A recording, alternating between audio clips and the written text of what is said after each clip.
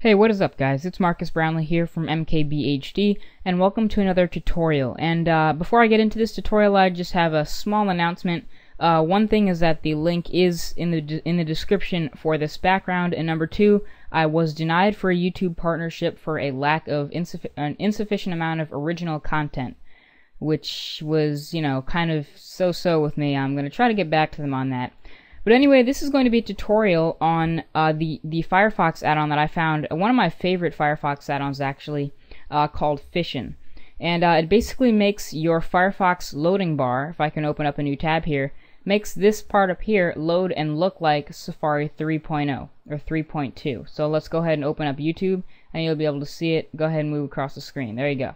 It was actually very quick, but I'm just going to go ahead and show you this add-on. I have the link right here to the actual Add to Firefox add-on, the actual link to this page right here in the description. So if you go ahead and click on that in Firefox and hit Add to Firefox, there's not a whole lot of steps after that to get the add-on.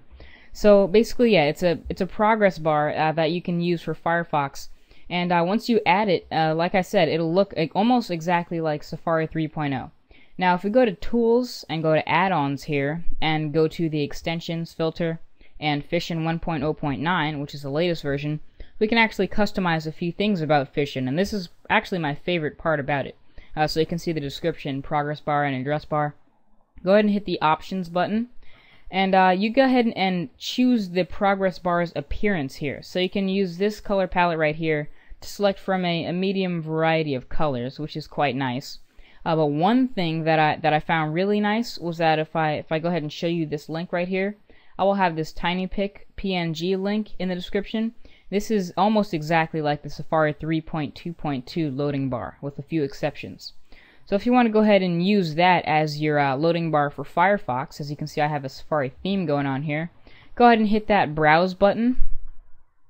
And actually no, before you go that, you're going to have to go to this TinyPic link in the description and open this up in Firefox. And once you've done so, right click on it and Save Image As. And we're going to go ahead and name that Safari Loading Bar and hit Save. So that has been saved to our desktop, and it'll just go ahead and scan that PNG for anything malicious. And once we've saved that to our desktop, we can go ahead and use that as our loading bar as long as it's on our computer somewhere. So go ahead back into that add-ons window and hit the Browse button and find where you just saved that. I happen to save it on my desktop and I named it so it'll be easy to find. There it is right there. Double click the PNG image and there you go. It's right there. You get a little preview of it right there in the preview. You hit enter and you go ahead and exit out, and that is what it will look like from now on when you load a page. So let's go ahead and open up one of my websites, the website I'm writing for, and you saw that right at the top. It looked exactly like the Safari 3.2.2 loading bar. So this is definitely one of my favorite add-ons for Firefox. Right now I'm using Firefox version 3.5, very nice, very smooth. And I really do recommend this add-on for you guys who are looking for a nice, slick, stylish, very stylish but a very cool add-on that I really do recommend. So anyway, thanks for watching this tutorial on Fission, the Firefox add-on. Every link that you will need is in the description, and please rate this video as high as you feel like it. Try to help me get another run at becoming a YouTube partner. And that is basically it. Thank you for watching. Peace out.